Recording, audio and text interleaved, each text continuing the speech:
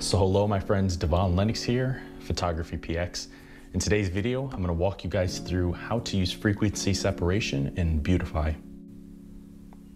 Alright, so here we are, Adobe Photoshop. We are using the Beautify panel, and I'm going to show you guys how to use this action in the panel for the maximum results.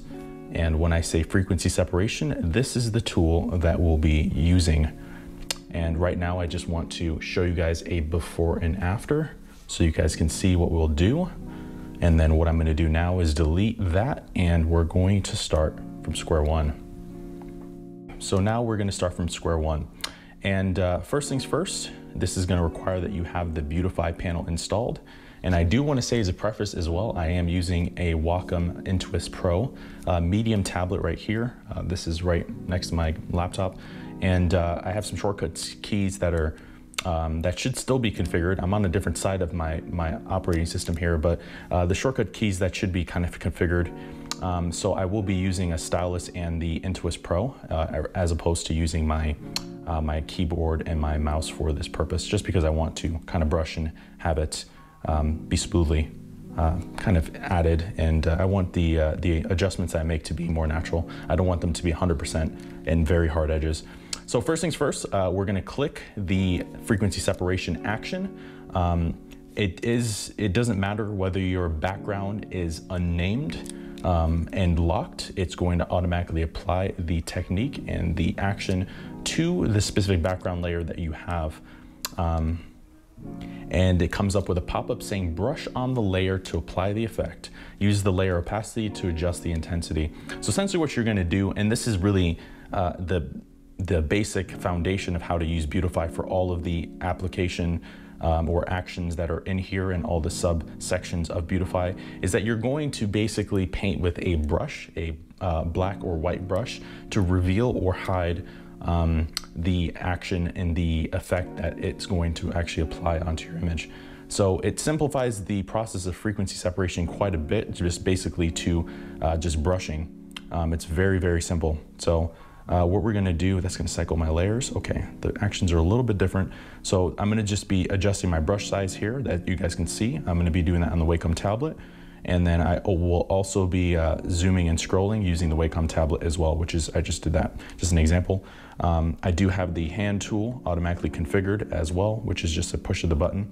So essentially what you're going to do is that you're going to select the layer here, this layer mask, and you're going to be using a white primary brush here, and we're going to set that to 100%. And all you're going to do is brush on to the areas. Using the brush tool over here, B for the brush tool. Ideally, you want to be using a soft brush. Any one of these is fine, where the hardness is down to 0%, and then you're going to adjust the size accordingly so that you can not have the effect spill over to other areas that you don't want the frequency separation to apply to. And you're simply just going to brush on. So again, I will be changing my brush size, and I will just be brushing on. And by default, since I'm using the Wacom tablet, it doesn't do 100% flow or opacity. Based on the pressure sensitivity that I brush onto, it's going to change how much the effect actually applies. So if you're using a mouse and keyboard here, I would suggest that you set the flow down to 15–25%, and then gradually build up the effect so you can have a more smooth transition as you're applying it. Alternatively, you could leave it at 100% and then just reduce the actual group's opacity from 50%. You can reduce that down to 25%. But I'm just going to use the Wacom tablet for this process, and we will go from there. Did it just reapply the whole layer? Oh, it applied the sharpness layer. I'm gonna delete that. I didn't mean to click that. Okay, but anyways, I'm gonna mute that one, and we're just gonna continue painting on, and then you'll see how much easier it is to do frequency separation. The reason why I'm doing this tutorial right now is because I haven't done any videos so far on frequency separation and advanced retouching techniques, but I want to do a comparison between Beautify's frequency separation versus me doing it manually and slaving away to really compare the differences. So you can see how much that softened that area right there. And then you can just basically paint on these areas Now there are a multitude of different techniques that we will ultimately use here to get rid of some of these particular blemishes, but frequency separation comes down to as easy as this, and then applying the effect multiple times. I will apply the effect twice so you guys can see what it actually does, but we'll do that. Okay, so something like this, and we've hit all the areas, and we'll do a little before and after comparison and see how much that's removed. And I'm gonna go down here on just on the chest, and I won't go any further than that. You get the general idea of just kind of brushing on here and then just changing the opacity. So I'm gonna walk you guys through as well what happens if you increase or decrease the opacity. So this is 0% opacity on the group, about 20%, 50%, roughly, 50%, 75%, and then 100%. You'll just notice the skin just gets softer and softer and softer. And it gets you that more plastic, robotic, I mean, maybe not plastic, but that dull kind of effect.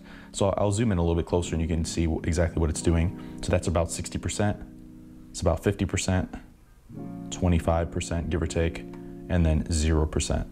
So let's do 0 versus 100. Quite a big difference, yes? And then 0% versus roughly 50%. Okay? And that right there is the basic foundation of how you apply frequency separation. Now for me, what I do personally to get it into a situation where it doesn't look quite as robotic, first and foremost, I use a Wacom tablet so I can have a pressure sensitive mask. But then outside of that as well, I do multiple amounts of these effects in a variety of different areas. So I will add another frequency separation action. To do that, you will have to click the background layer and then hit frequency separation, and then allow the action to run. It will just do its surface blur, and it'll do a couple other things, sharpening. It'll apply a mask invert and a couple other things that it'll do. But as this kind of goes through, I apply it selectively in multiple areas so that it's not like just the same amount across the entire face. I actually use it multiple times, and I apply it selectively. So I'm gonna just show you guys again, just in one go here, where I would apply it as a second go around. So I would leave this at 50%, give or take, depending on how much pores and how much, I guess how much texture I want to remove, really.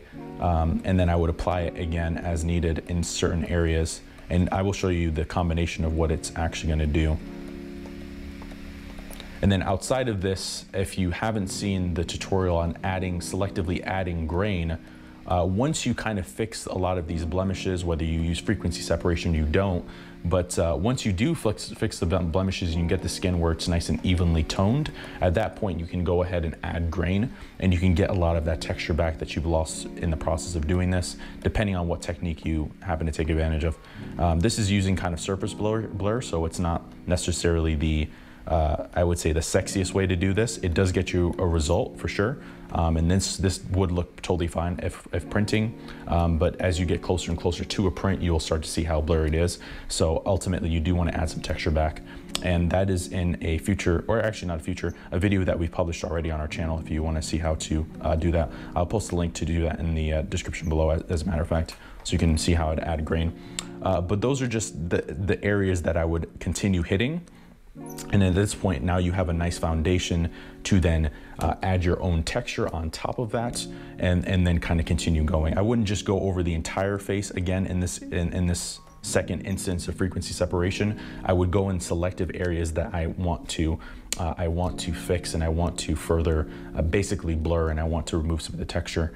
I wouldn't just go over the entire face. I would not duplicate this whole thing and then go over it just again with the same exact opacity and the same brush strokes. That wouldn't work. So I just apply it specifically in areas that I want to kind of touch up, and I think areas that have a little bit more texture that I want to make that a little more subtle. And then from here we add some noise and we kind of go on. Yes.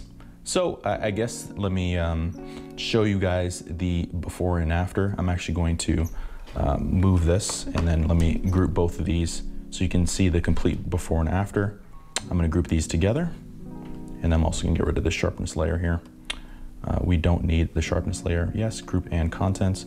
And then now I can show you guys the full before and after. And literally just doing those simple brush strokes.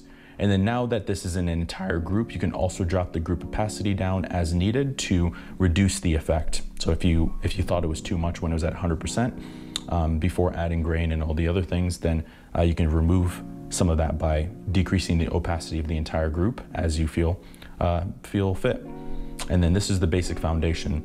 So in the next video that I'm going to release, I'm going to compare this to another tool here in Beautify, which is it's called Plastic Skin. But I'm also going to compare this to doing manual frequency separation, and I'll show you guys the comparison in the before and after. It's part of the reason why I'm doing this particular video. But I hope you guys found value out of this. I hope it was helpful.